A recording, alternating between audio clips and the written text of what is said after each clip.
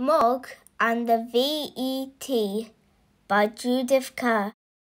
One day Mog was trying to catch a butterfly.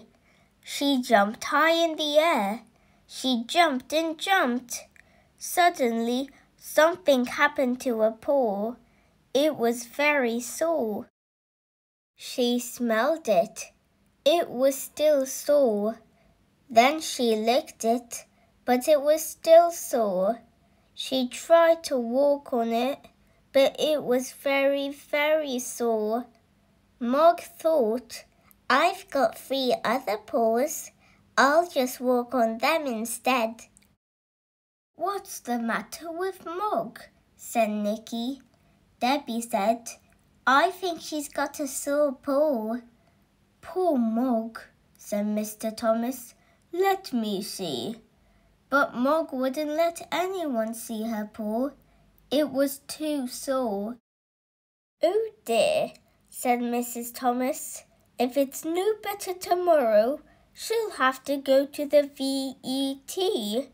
She said V.E.T. instead of vet so that Mog wouldn't understand.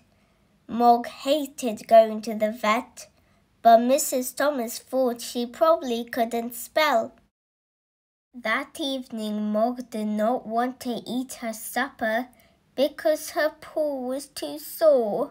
It was so sore that she couldn't sleep. In the morning, she did not eat her breakfast. She just lay on the floor feeling sad. Suddenly, she was not on the floor anymore. Mrs. Thomas had picked her up. Mog thought, what's happening? It's rude to pick me up without asking me first. Then she was in a basket, but it was not her proper basket. It was a nasty basket that shut her in. Mog did not like that basket. She meowed a big meow. Debbie said, It's all right, Mog. We're taking you to have your paw made better. But Mog just wanted to get out of the basket. Then they were in the car. It made a big noise and all the houses and trees and people rushed past outside. Mog knew that was not right. She meowed and meowed.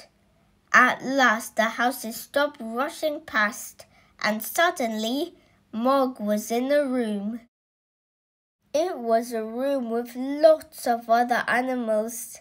Mog thought, I knew it. This is the place I hate. And she meowed more than ever. The other animals were sitting quietly with their people. They were surprised to hear Mog make so much noise. It's all right, Mog, said Debbie. It's all right, Mog, said Nicky. It's all right, Puss, said the nurse. But Mog wouldn't stop meowing. After a while, the other animals thought perhaps Mog knew something they didn't. The dogs began to bark. The parrot began to squawk. Even the hamster said, Eek, eek. They made so much noise that the vet came to see what was happening. Oh, it's Mog, said the vet. I thought it might be. Perhaps I'd better see her first. Mog suddenly thought she liked the shut-in basket after all. The vet tried to look at her, but it was very difficult. Perhaps this way will be easier, said the vet. There, said the vet at last. Now, let's have a look at that paw. He did something very quickly. Then he said, All done. She had a nasty thorn in her paw, and look, here it is. Now I'll just give her a little pill and... Ow, said the vet. Oh, Mog, said Debbie.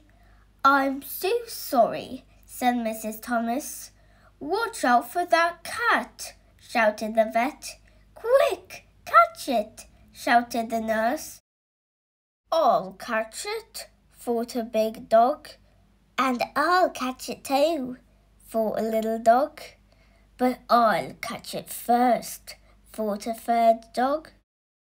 Heel, sit, stay, come back, shouted the dog's people. But the dogs took no notice. They're all going wild, shouted the nurse. The hamster got mixed up in the wild rush. The vet got mixed up in it too.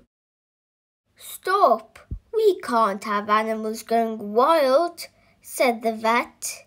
The dog's people all shouted, heel, sit, stay, and come back again. And after a while, the dog stopped. Come on, Mog, said Nicky. You're a very silly cat. Back into your basket, said Debbie.